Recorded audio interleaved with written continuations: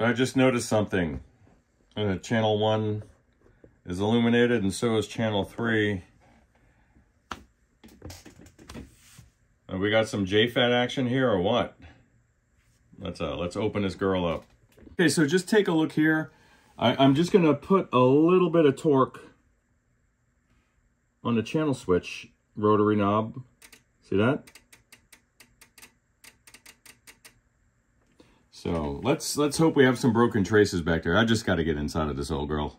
All right, so here's the area that I'm concerned with. Right here in front of my middle finger is the channel switch knob, the rotary. That board sits underneath this rear input-output board.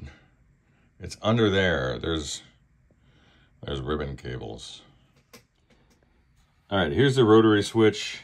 This end of the ribbon cable goes underneath the little input-output board here and connects right to that printed circuit board on the back.